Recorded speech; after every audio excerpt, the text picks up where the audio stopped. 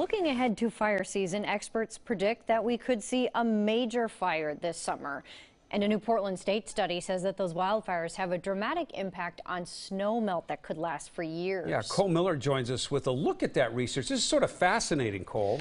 Jeff, it is, and scary too. The West could see yet another brutal blow from these fires. The season itself actually growing longer and longer. And while so many of us have seen the burn scars that they leave behind, that study suggests that those charred landscapes can have a huge effect on snowpack. Fire season has made its way back to the Northwest. We saw one, albeit a very small one, near Mosier just last week, but all signs point to the potential for something much bigger down the road. Those are those problem drought areas at this point. While I'm not anticipating a high number of large, costly type fires for those areas, even 1 or 2 large fires in June is unusual for those areas, and I do think that they are at risk this year. Take a look at the outlook map for June from the National Interagency Coordination Center. In July, that red spreads. More of Oregon now in that significant risk, and it doesn't get any better in August.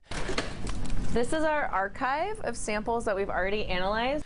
And over at Portland State University, you can see there's big chunks of charred debris in there. A new study reveals just what those wildfires mean for snowpack and the melt that follows. It's a vicious cycle, says Kelly Gleason, an assistant professor of ecohydrology. She points to 2 reasons. One, those fires burn away the forest canopy, making it easier for the sun to reach that snowpack. Next, the charred remains lead to falling debris, that blackened mess, then coating the snow.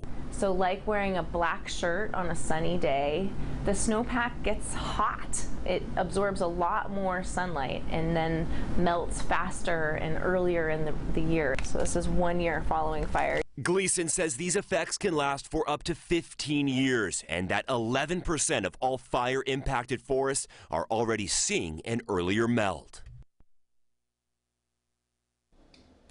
Gleason hopes that her research can better help water managers as they assess needs based on that melt and how fast it is melting. We have a lot more on that study on our website, as well as the fire outlook at KOIN.com.